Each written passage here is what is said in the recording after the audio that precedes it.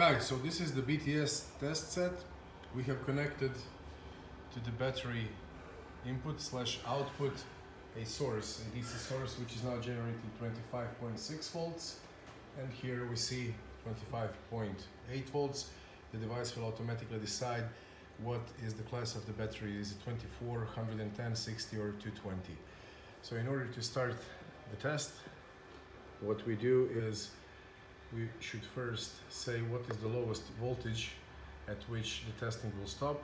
We will leave 20 volts for now.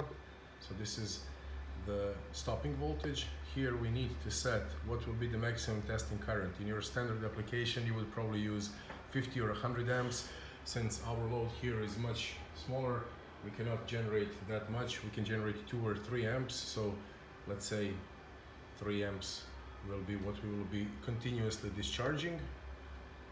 After that, you could also limit your discharge with the amount of energy which will be discharged. Let's say we'll put 3 amp hours, even though that we will not reach that because we will be discharging 3 amps at 25 volts. And this is the important one. This is the one which tells you for how long will you be discharging. Usually we'll put few hours here, but right now let's say we'll put 5 minutes. And you can see now we can just click start and have our testing. So right now I say start. By the way, we also see that this will be saved in the memory number 5. We have 8 memories. After we finish with this, we're going to delete all of them so that we have a clean device again. And I press start and confirm it here. And we can hear the valves starting, the fans starting, the current is going up.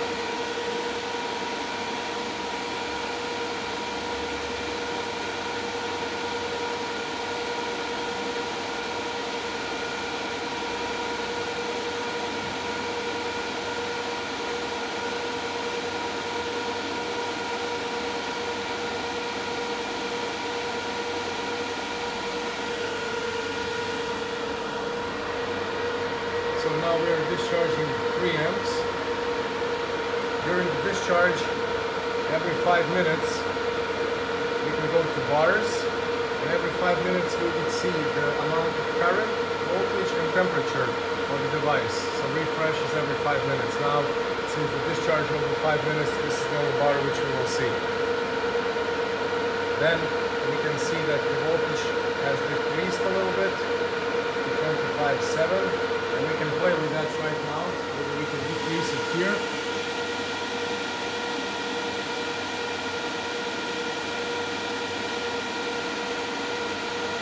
And we will see that decrease also here.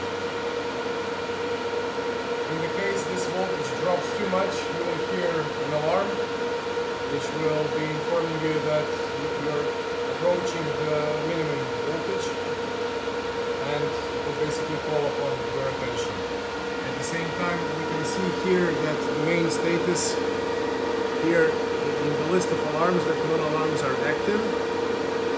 Of course, we don't have any other ELUs connected, and the device is counting down the minutes until it will be done with the test.